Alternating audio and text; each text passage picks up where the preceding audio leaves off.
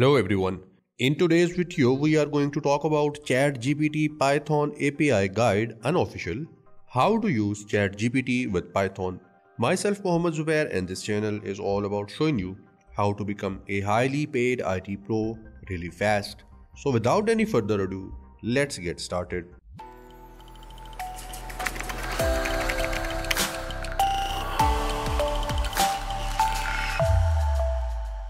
Well, if you are following us and our videos, you might have seen the video in which I have shown you that how we can use OpenAI directly into our Python programming language. We have used OpenAI along with Gradio in Python, and we saw that how we can use the prompt and how we can do the prompt engineering. Well, for that purpose, we had to use the API key of OpenAI. Just head to your account of OpenAI and from here click on your profile and click on View API Keys. Here I have my API key, and at the moment I'll create a new one. So I'll just click on it, and from here I can copy this key and I can use that into my Python programming language. So I'll just copy this one, I'll click on OK, and we are good to go.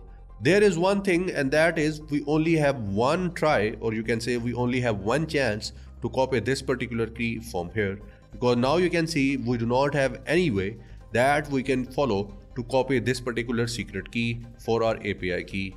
Okay, after that, now I'll show you the code that we have used in our previous video. So this is the code, and here we have OpenAI, then we imported our Gradio, and down here we had the API key that we have used previously. Then we have the sequence for AI and human, this is the prompt, and this is the OpenAI create, and in which we have prompt, and we have different features, and down here we have Gradio code, which is right here.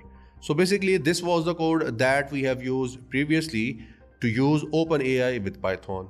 For the moment, I'll run it for the one time and then I'll show to you how it works, and then we'll talk about the ChatGPT API so that you can have better understanding of that. So I'll just click on run Python file and let's see how does it work and how does it look like. At the moment, it is running on the local server, and this is the IP address that we can follow. So I'll just control click on it. It will open a new tab for me in my browser. Here it is, and this is how it looks like. So here I can write anything and I can ask my OpenAI. So let's write here, please give me the code to find out the prime number from 1 to 100 in Python, and I'll just hit enter. So basically what I'm expecting Python code in response. So let's see if we get it or not. So I'll just click on send button, and here it has started the process. And here you can see it has returned us with this particular answer. So basically it is working pretty fine, and it is working just like OpenAI ChatGPT. So this was all about that how we can use OpenAI, but now we are talking about ChatGPT itself. Well, thanks to the repository that is open and free source, and it has been created by Terry, now we can use ChatGPT as a plugin into our Python environments. Not only that, we can use ChatGPT as a plugin in many other environments as well. For example, we have DALL-E and we have many more. Okay, thanks to Terry and thanks to this particular repository, we have the code available as well. This is the code that is available for the Google Colab. If you are not using Google Colab, or if you are not familiar with it, do not worry, I'll explain its alternative as well. Well, first of all, what it is doing, it is installing the PyChatGPT library that has been created in here. Okay, after that, make sure to rerun your runtime environment. Just click on runtime and click on restart runtime. But make sure to do that after installing your PyChatGPT library. After that, what we have done, we have imported ChatGPT from PyChatGPT, and down here it is taking the session token for the ChatGPT. This is my ChatGPT, and I want to have its session token in my Google Colab. How can I get that? Well, it's very simple. Right click on it and go to your inspect element. It will open a new prompt for you. At the top, you see we have different menus. We have console, sources, network, performance, memory, and application. If you do not see application in here, just click on the double arrow. It will open a list for you. You will see application in the list. So I'll just click on application from here, And under the cookies, you see we have chat.openai.com. So just click on it and here we have its detail. At the top we have secure next authentication session token. We need its value. Double click on it, right click on it now and click on copy. So this is the session token that we require in our Google Colab for ChatGPT. After that, what you need to do, you just need to go back and paste the value in here. So I'll just press Ctrl V and as you can see, we have successfully pasted our session token. Down here, ChatGPT is authenticating that particular token that we have copied from our ChatGPT session officially. After that, down here, we have different ways that we can follow in order to authenticate this particular session. First one is through the email and the password that you use for your ChatGPT. Then we have conversation ID and random UUID. Third one is your session token, your proxy, and your port number. So these are some alternative ways that you can follow, but I think this is the best one, that is API equal to ChatGPT into session underscore token. So after authenticating the session token, what it will do, it will take the message from you. You can write anything in here. For example, at the moment it is written here, write an essay on generative AI. And down here it is printing the message. And on the response, it has given you this content. And you can see this is an extensive length of content. You can go through it and you can have an idea that what kind of response was that from this particular API or from this particular library. Here it is refreshing the authorization token. Well, if you do not want to do that, it's all up to you. But the thing is, the session token that we have used in here, it is only valid for this particular session of ChatGPT. If I just close this one and reopen it, or if I sign out of it and in sign back, I'll have a new session token and I have to use that particular new token into this one.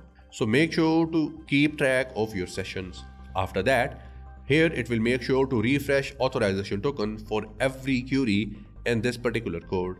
At the end, it is resetting the conversation. Well, resetting the conversation is just like you open a new chat or you refresh this particular page. So this was all about the code, and now let's say you do not have any idea that how to use Google Colab and you want to use this code into your Visual Studio Code or any Python IDE. Well, for that purpose, simply go to your file section and from here go to your downloads and click on download.py. It will download a Python file for you. I have already done that and now I'll show you the code in my Visual Studio Code. So this is the code and this is how it looks like. At the top, we are importing ChatGPT from PyChatGPT. But you might be wondering that where do we install our PyChatGPT? Well, just open the terminal of your Visual Studio Code and right here pip install PyChatGPT. After that, hit enter and you are good to go. After that, the second step is to import ChatGPT from PyChatGPT that you will install. Then we have the session token and it is the same session token that we had from ChatGPT officially. Then we have the authentication criteria. Down here we have the query, which is write an essay on generative AI. Then it is printing the message, and down here we are refreshing the authorization token and we are resetting the conversation. Now let's try to run this particular code and let's see how it works, or even if it works or not. So I'll click on run Python file and let's wait for it. What it will do now, it will open a new session, or you can say it will open a new tab for me in my browser. As you can see, now it is opening a new tab for me. It will open a new chat for you in your ChatGPT and you will see the response. As you can see here, it is as write an essay on generative AI, and this is the response that we are getting from here. Not only that, what we can do in here, we can change our query in here as well. So what I'll do, I'll just remove this one. I'll write here, give me the 5 YouTube videos ideas based on IT. Let this one get complete and then I'll run that particular query. This time I'll save my program or I'll save my code. I'll just click on run Python file and let's see what do we get or what kind of response we get this time. So again, it has opened a new session for us. It will open our ChatGPT prompt for us and then it will show us the result. Here you can see it is generating the output as number 1 is top 10 new technologies to watch, beginner's guide to program, how to learn coding, how to secure, and something like that. And you might be wondering that why does it give the result for 2021? Well, the thing is, ChatGPT is trained on the data that is dated to 2021. The data after that is not been used for the training of ChatGPT. So now you have an idea that how it works. And that was all about ChatGPT and how we can use that in our Python programming language. But remember, this is an unofficial API. If ChatGPT changes something, this API might not work for you. So make sure to use that one till it's available. And that was all about this particular video. I hope now that you must have liked and loved watching this one. And if you have anything to ask, please leave a comment below. I'll get back to you as soon as possible. Till the next video, take care.